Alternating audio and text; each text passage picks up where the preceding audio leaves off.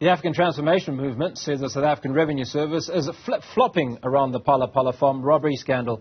It comes after the receiver of revenue opened a criminal case against Sudanese millionaire Hazim Mustafa, who's said to have bought a buffalo from President Cyril Ramaphosa's game farm in December 2019 for $580,000 in cash. The ATM, says SARS, is selective in its investigative work after it cleared Ramaphosa of wrongdoing in the February 2020 robbery at his game farm in Bela Bela, Limpopo. But to help us understand their dissatisfaction is African Transformation Movement leader Vuyo Zungula, who joins me in the studio. Mr. Zungula, great to see you. Now, let's talk about this flip-flopping, these allegations that you make against SARS. Where is your source of dissatisfaction? SARS is supposed to conduct, a 360-degree investigation whereby they leave no stone unturned. I'll make an example that for a person to come from outside of the country, come into our country via SARS or via the customs, go to Bela Bela and leave $580,000 in cash. Where was the SARS customs that was there supposedly to ensure that there is no money that comes in into our country? Secondly, now the receiver of these dollars, now you can't have a case whereby a president of the country, someone who's sworn to uphold the law, does not do any due diligence in terms of ensuring that the person who is bringing this amount of dollars indeed did declare them. Because if a person wants to launder money, they would not want to declare money. So if a person now, such as the president, does not even verify if these dollars are legitimately here in the country, then it raises questions. So therefore, in our view, what SARS should have done is to investigate every player that is involved and not only focus on this billionaire that is coming from another country who would have also difficulties in terms of getting them into South Africa for them to face full accountability, because we know with how when a person commits a crime in our country, sometimes it's very difficult for that person to come into our country and answer for their questions. Therefore, in our view, everyone should have been investigated, not this single individual. So let's talk about SARS jurisdiction. What jurisdiction do they have over this individual who is not a resident of South Africa? And certainly, is it worth the effort? Look, what SARS is trying to do, they are trying to make it appear as if they are doing something. Because people are upset when it comes to how all of these institutions, from your SAPS, your Public Protector, Reserve Bank, and SARS, have handled the Phala Phala issue. And precisely because there's been cases whereby there's been people that have been arrested for carrying or being in possession of foreign currency that was not declared. However, in the case of Mr. Ramaphosa, the focus is not on him. The focus is on the person who allegedly brought those dollars into the country. Therefore, in our view, what SARS is trying to do, they want to act as if they are doing something by targeting someone who they know that there are very slim chances to get that person into the country. And they're saying nothing about the employees working in customs. And the question we should be asking ourselves now, how many people are coming in or going out of our country, going past customs, and you find that there's huge amounts of money that are going in or outside of the country? Because if $580,000 in cash managed to come in our country, it means there's a loophole or there's corruption that is happening in customs. Therefore, they should be doing investigation in terms of their processes when it comes to customs. And at the same time, they need to send a strong message by targeting a person who receives money that has not been declared, so that you don't have people that are going to willingly accept dollars or foreign currency that has not been declared. And then those people are going to say, we did not know, please chase the person who brought those dollars. SARS needed to focus on everyone. And the last thing on this issue is that SARS has got an obligation to be truthful to South Africans, because on one side, they were saying that Mr. Ramaphosa's Ndabanyoni close cooperation, their taxes was above board and everything was done according to the book. But the question is, if Mr. Ramaphosa did not declare that 580,000 to the Reserve Bank and the theft was not reported to the SAPS, how can it be that one would assume that the money was reported to SARS? which begs the question of tax evasion, because if money was not reported to SARS, then that is tax evasion. So in our view, SARS needs to act in a way that gives confidence to citizens that there is no politician, no president that is going to be treated as if they are above the law. So there are obviously two issues here. One of those issues is the professed innocence of President Cyril Ramaphosa in this whole debacle. The other is what you might call a lapse in financial transparency by SARS.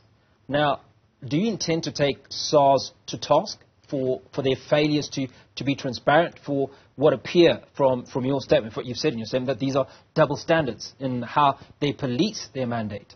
Yeah, look, if we can focus or start with the innocence of Mr. Ramaphosa.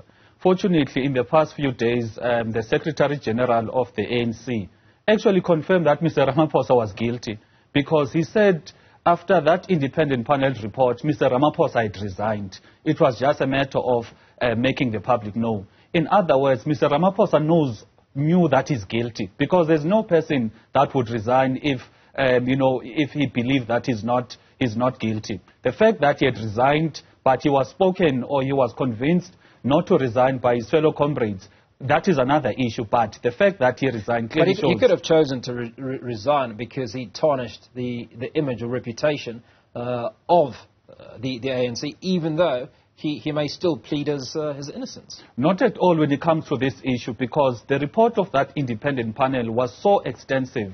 And again, the nature of the independent panel, that is why we always say currently, all of these other reports from your public protector, your SARS, your Reserve Bank, all of them, they are subject now of court cases because they're being challenged. There's only one report that no one has dared to challenge. It is the report of the independent panel, because those independent panel report, firstly, it was done by people who've got nothing to benefit. They are not looking for employment from the ruling party, and at the same time, the wealth of experience that they have. And then on the second issue that you spoke about taking SARS to task, we're of the view that SARS needs to be held accountable, because it cannot be that they are going to be chasing citizens for failing to declare or failing to submit their tax returns. But on this issue, or an issue that is concerning powerful politicians, you find that SARS is not equally having the will to effect the law. So that is why we as an organization, we've gone to court on the public protector issue. We're still consulting with our legal advisors on the question of challenging what SARS has done in terms of clearing Mr. Ramaphosa on the entire Phala Phala scandal. Now, you brought ANC Secretary General Fikile Mbalula into the conversation, and he's openly declared his party's intention to protect its own, even at the expense of the voters. How does the ATM interpret this stance? It shows how the ANC, not only during the past presidential terms, but even in this current term of the current president, that even on that Phala Phala issue, whereby when the report is there, a report is saying there's a case to answer. Therefore, a logical step for any parliament who was going to be to investigate. The fact that they do not want any investigation to be done on their president clearly shows that we've got an ANC that is inward-looking, a selfish ANC, an ANC that has got no care or no regard about our country. Because if they've got any regard for our country, they would have investigated when there's an independent panel report that suggests an investigation. And his confession that they lie to Parliament to protect their own clearly shows that they are not fit to govern, because when you are a governing party or you are in government, you need to act in accordance to the Constitution, and you need to put in the interest of the entire country, not the interest of only your political party. Therefore, this, in our view, shows how the ANC has lost its plot and how the people need to rescue the country from being lied to by the ANC, because if they lied about Nkandla, the question would be, what else are they lying about? Would they be lying about load shedding? Would they be lying about the myriad of challenges that are facing the country? Because clearly their DNA is lying to protect themselves as an organization. Now, when we come back to that Section 89 independent panel, which found that President Cyril Ramaphosa had a case to answer, and the fact that almost nothing has been done about it.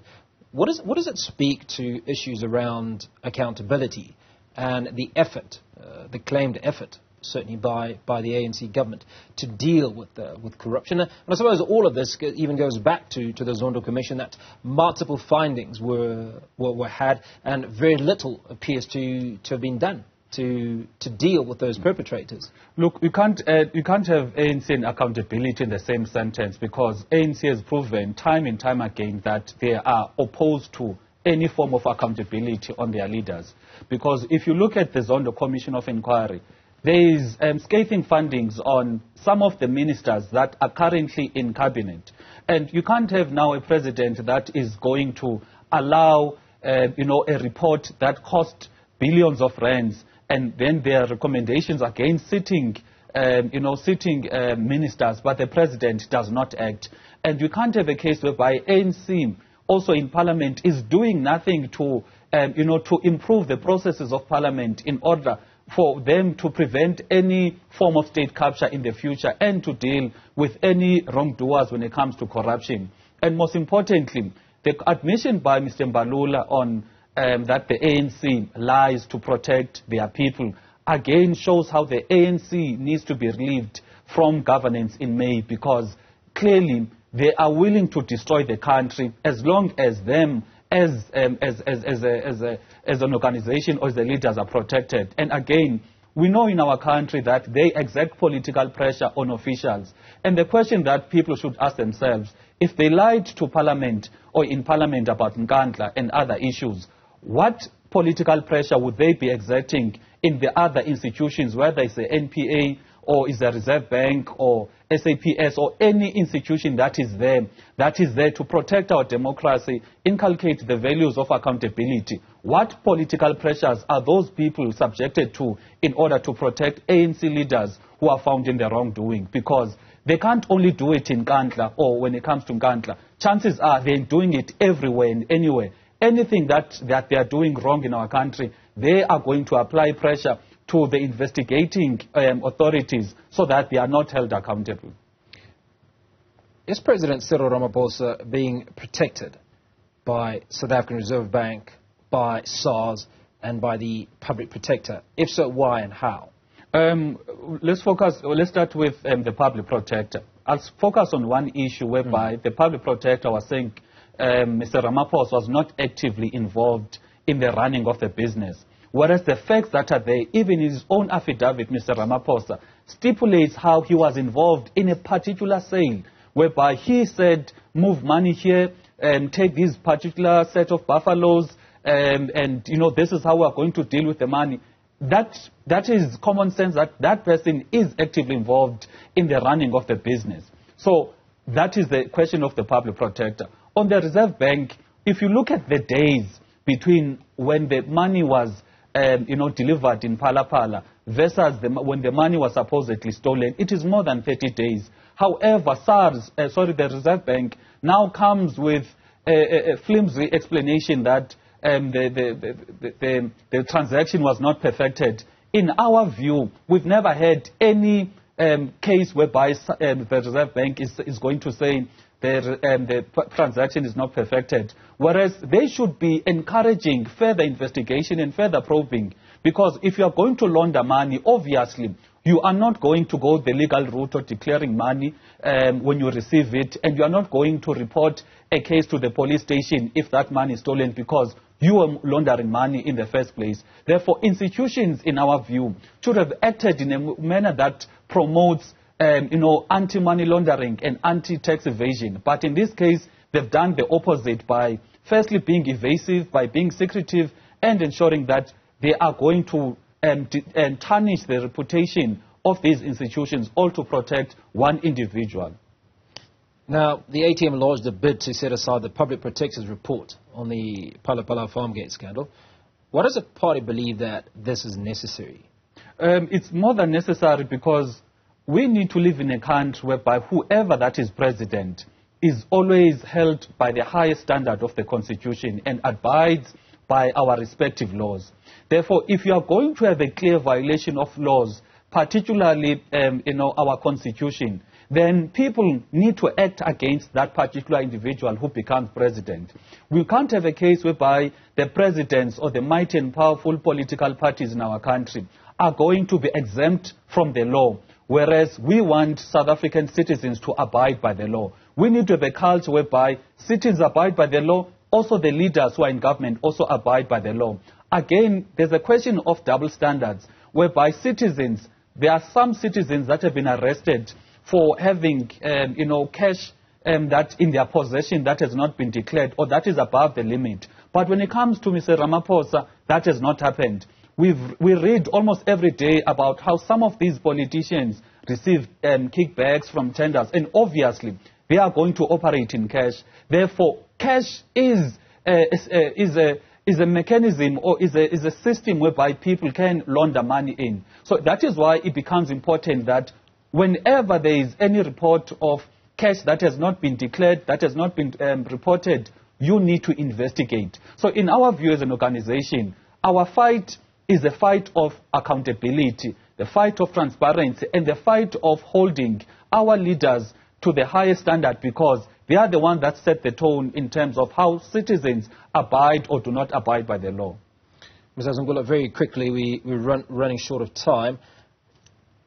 2024, you talked about the election offers you an opportunity to deal with some of these issues at the ballot. How are your preps coming along, and does this inadequacy, certainly by the ANC, offer you an opportunity?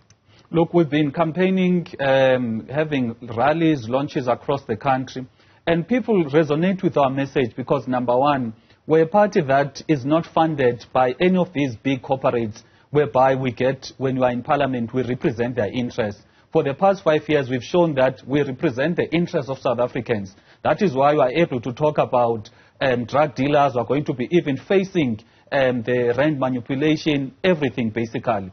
And at the same time, we've offered tangible solutions to deal with crime, your unemployment, and the social problems that we have in our country. So we want as an organization to remind people that they need to take the responsibility of shaping the direction of the country. They can't be saying they are not going to participate in the electoral processes, yet they are going to complain when there's going to be load shedding, high levels of unemployment and crime. So in our view as an organization, people must take responsibility of shaping the direction of the country, particularly come this May, because these elections are a matter of life and death of many South Africans if you consider the high crime rates or high unemployment rates, because there's a chance that the country could collapse if it continues in this trend.